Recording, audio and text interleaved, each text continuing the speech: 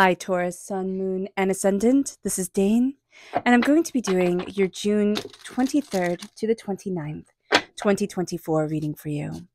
Now I ask if this reading resonates with you. Don't forget to like, comment, and subscribe. It helps me out tremendously. It gets this channel seen by the YouTube algorithm, which gets it seen by more people. So thank you so very much for doing so. So let's see what the tarot has to say. And as always, the cards will tell you what you need to know, not what you want to know. Let's begin. Angels and spirit guides, show me clearly.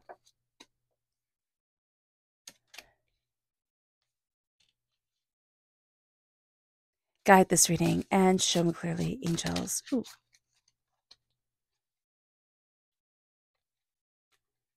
All right, fantastic. We'll straighten everything out. I love how everything just fell out in the end. They're like, here you go. Here you go. Gotta go. All right. So we are crowned here with the Seven of Swords. And this seems to be, I'm just reading the bottom here. This seems to be very common for this time where we're sussing out lies, we're seeing truths, we're understanding things more deeply, more openly, more honestly for ourselves. And we're like, no, that's not panning out. Like certain things that we would have accepted, certain things that we would have said, oh, and made excuses for, we're not anymore. And that's actually very liberating. This is very liberating right here. And we just have one card. And then moves us to, this is the Three of Wands reverse. So the horizon isn't necessarily opening up to us the way that we wanted it to, or the way that we thought it would. We're going to be much more focused on the inner workings of things. And then it's going to be, okay, can I ship this out to people? Okay, how many people can I interact with, or places I can go, or things I can do, type of deal. So that's going to be very important here, where it's like, okay, turn it in, because we're going to want to push it out. And it's just not quite ready yet. So do be aware of that. We then have the world. Okay, so that's funny. So we're focusing on the details, but the world is opening to us. And that's going to be a very important thing to see. There's a fulfillment here. There's a real sense of like, oh, I got this. I understand this. I'm moving forward. Like there's so much more here than meets the eye. So being aware of this is going to be a very good thing, because we can get focused lost in one of these two energies, right? Either turning inward, planning it all out, making sure it's perfect, or pushing it outward, getting it to people, saying, close enough is good enough type of deal. And we can go one way or the other, but we need to kind of like step back between the two. We need to kind of do a little bit of a dance, but it's just in this little tiny square that we're doing this dance of stepping forward, stepping back, stepping forward, stepping back, to the side, type of thing. It's like, okay, I got this, and I'm getting the rhythm of it. Right now, you're going to be working on the rhythm of things. Getting things to work harmoniously together is going to be much more important than pushing it one way or the other. It then moves us here to the Five of Pentacles reversed. And the Five of Pentacles reversed is a fantastic card. Like seeing the Five of Pentacles reversed is awesome, because the Five of Pentacles reversed is saying, I'm releasing a poverty mentality. I'm releasing a sense of lack, a sense of fear, a sense of being overwhelmed, a sense of feeling like I'm missing out. So just being aware of this is going to be super, super important. And then moves us to the Shaman, which here is us in the major arcana. We are represented by the Hierophant in this deck. It is called the Shaman. And so what we are going to be looking at here, this is divine wisdom, and I just want to read, and spiritual power. We cannot feel very wise, or we can feel kind of disconnected from things and not very powerful. So just knowing that actually those are lies. Those are going to be some of the lies that we are really calling out during this time. But we can be, whenever we have ourselves represented in the major arcana, right? We're represented by the Hierophant, the Shaman here. Whenever we have it reversed, whenever we have ourselves reversed, it means that we can get in our own way. So the one person that we really have to watch out for during this time that can really mess us up is ourselves. We can get in our own way. We can get in our own head. So do be aware of this. It then moves us to the Page of Pentacles reversed. There's going to be, the Page of Swords reversed.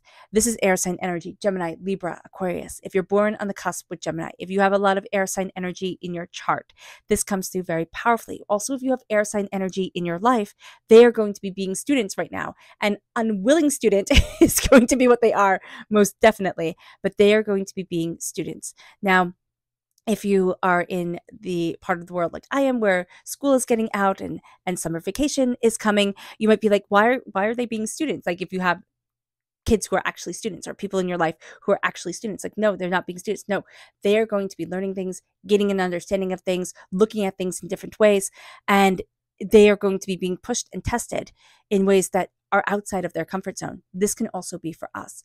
Connecting with our inner child, connecting with our inner voice, connecting with our creativity, our words, our communication, and seeing where, when we were little, we started to doubt ourselves, and how that doubt has perpetuated throughout our lives is going to be a very big thing here.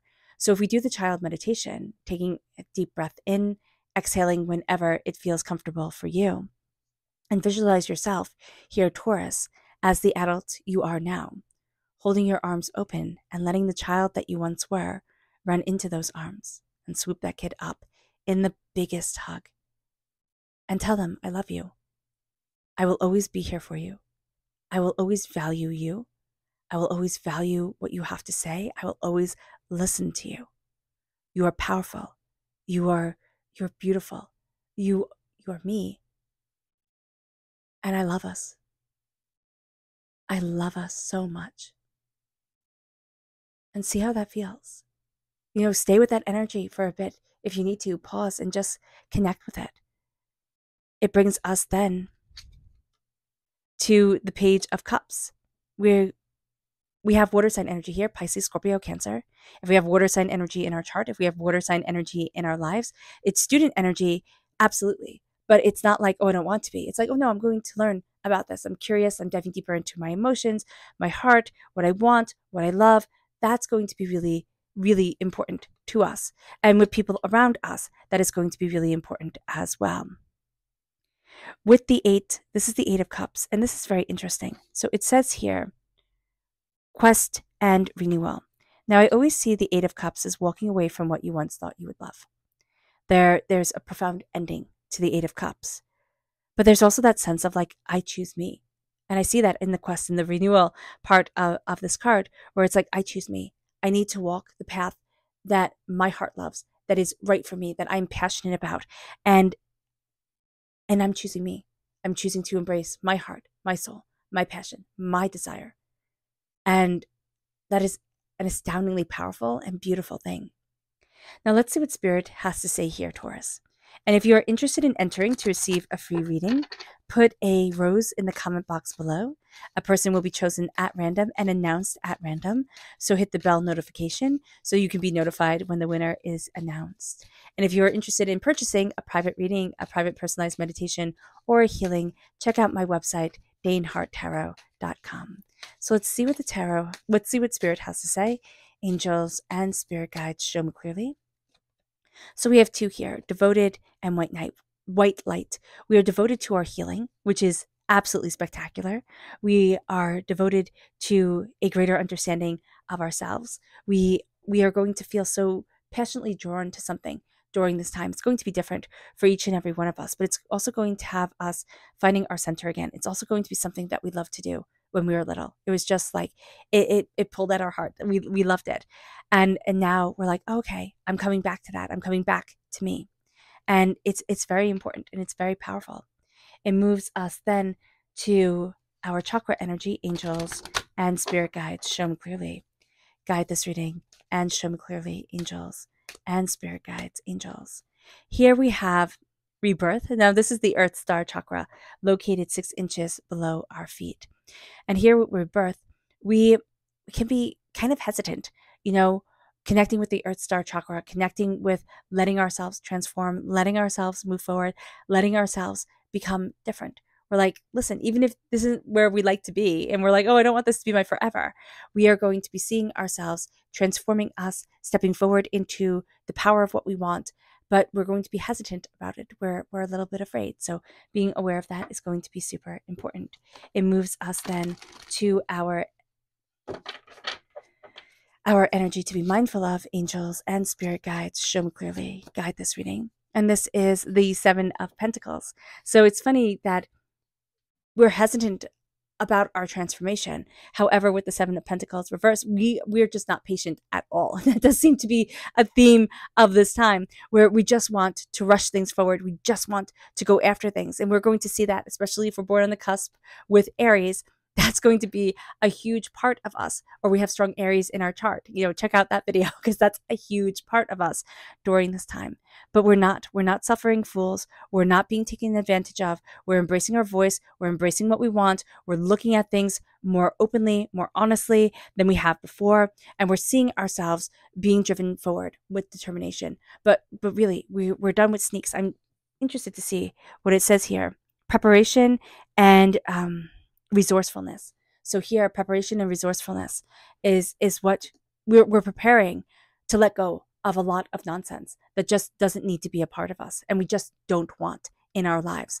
And as we do so with the Three of Wands reverse, there is that sense of, okay, so let me backtrack just a minute. The Three of Wands in the Rider-Waite-Smith deck is a person standing on the edge of a cliff with three wands by them, but they're standing by a port. Ships are going in. I would always assume it's a port. They can see ships going out, ships coming in on the horizon. And there's a sense of us standing there, looking at the greatness that's moving us forward, that's connecting with us, that's opening up doors. With it reverse, it's like we're not standing there. We're not seeing it, but we want to be. So this is a time where instead of saying, okay, it has to go outward, it has to become so much more, it's like, no, it has to come inward. It has to be illuminated within our own lives, our own horizons, our own self. And then that's where the world comes in. And it's like, once we see it within ourselves, the world opens and we're like, oh, I got this. I understand this. This isn't as complicated as I thought it was. And we start to move from the Five of Pentacles mentality, of I'm just not good enough.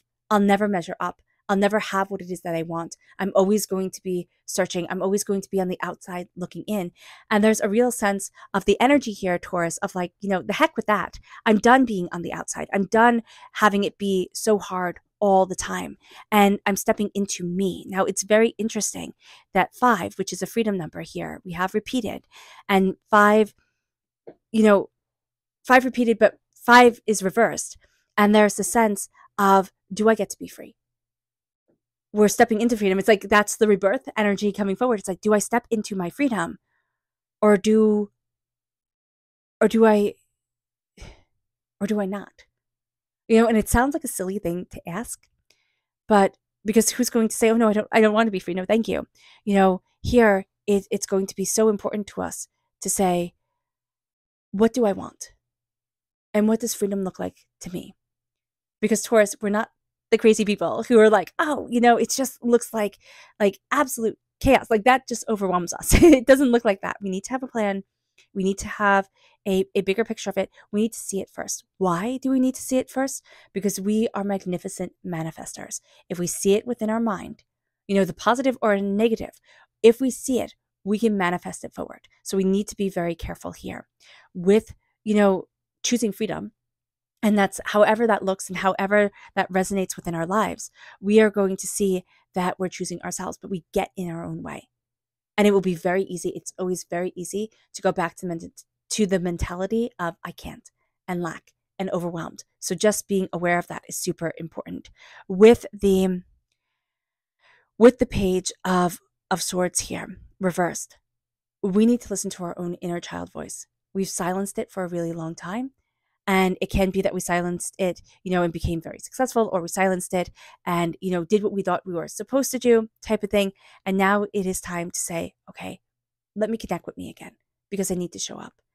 Now, we can also silence our inner voice because we can think, oh, I'm just silly. I don't measure up. I wasn't as good as this person or that person.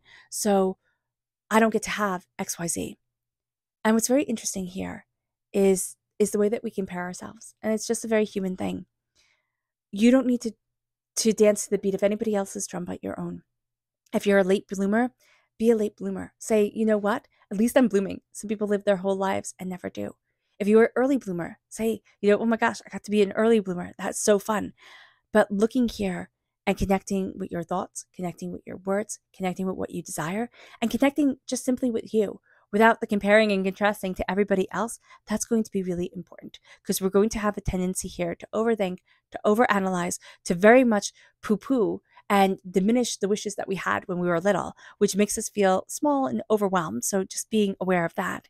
And it moves us to the Page of Cups. And the Page of Cups is being a student of our heart, of what we love, of what we want, of the way that we move forward. This is going to be a lot more easy for us, or a lot easier for us, because here this is the mind, the thoughts, and we're going to want them to be perfect. We're going to say, I need to gather up all the knowledge. I need to have all the facts.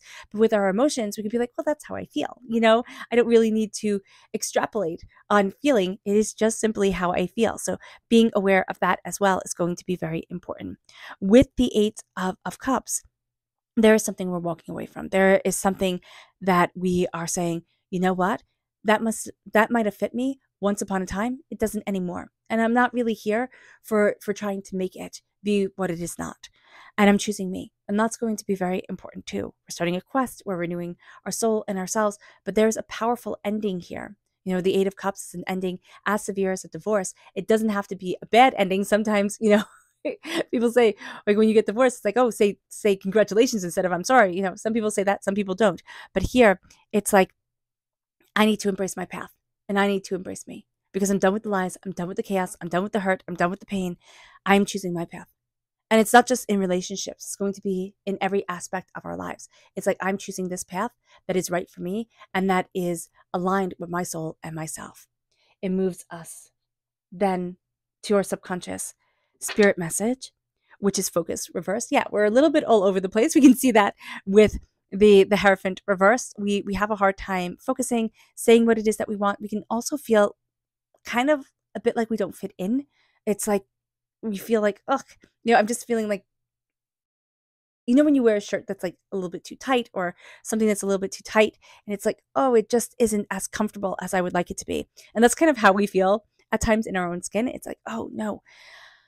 But here with the Hierophant as well, which is us, we like to have the sense of, this is where I belong. This is what I understand. But we're also questioning that during this time. We're looking at things and we're saying, okay, I might not feel like I belong here, or this isn't what I really wanted, or this isn't what I'm building towards, moving towards. How do I need to pivot? How do I need to choose the path that is right for me? And what is the path that is right for me?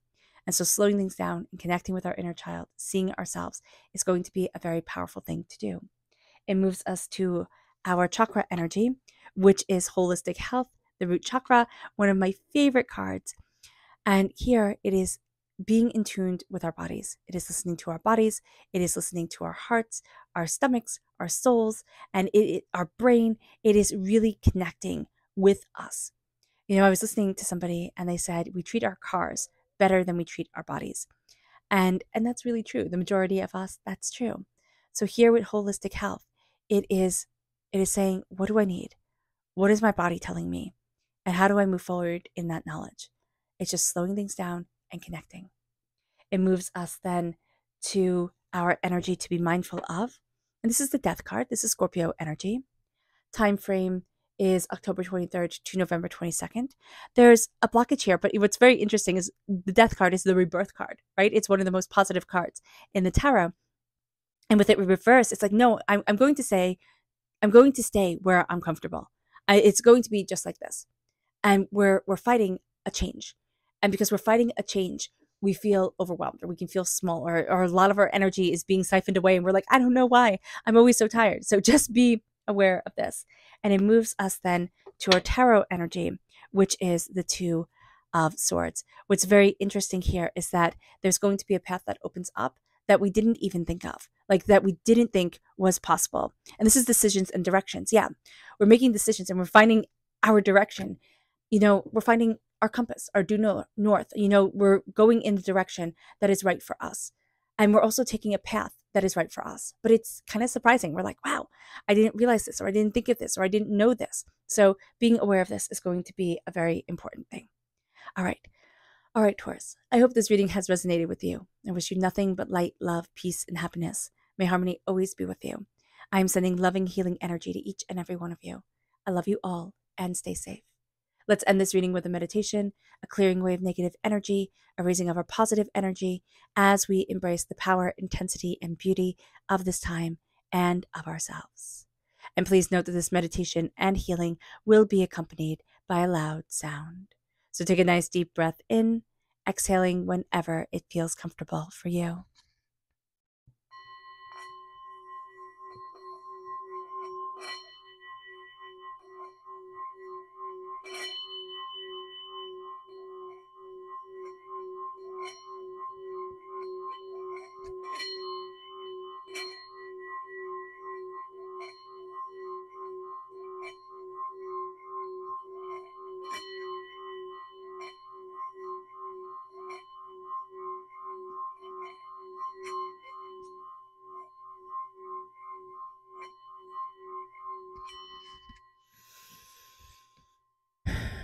May you move forward in peace and in harmony. Taurus, may blessings and prosperity always be with you. I love you all. God bless. Bye.